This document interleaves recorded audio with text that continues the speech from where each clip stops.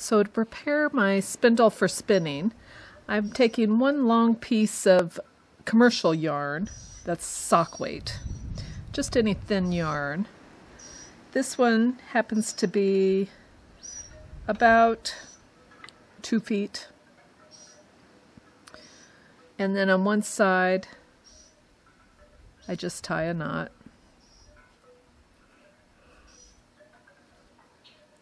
So that I have a loop, one loop.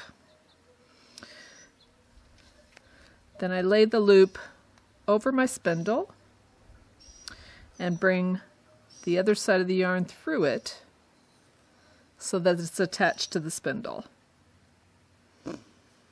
Then I move that all the way up to the top of the spindle and I wrap around clockwise several times to secure it so that it's not slipping anymore.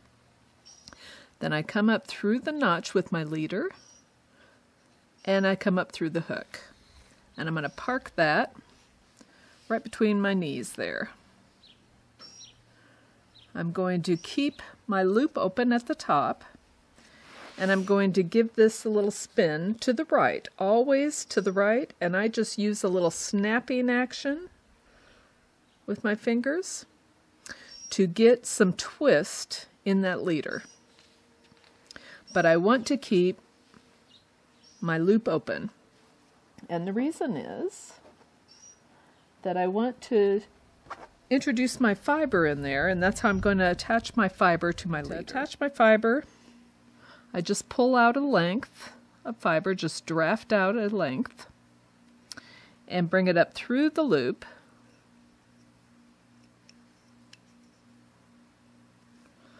And double it onto itself.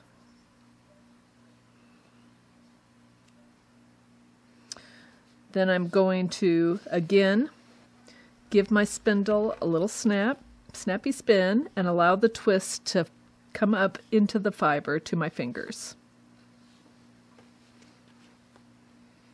Now that's how I've attached the fiber to the spindle.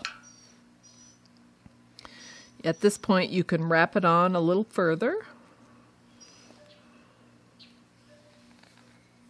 Park it again between your knees.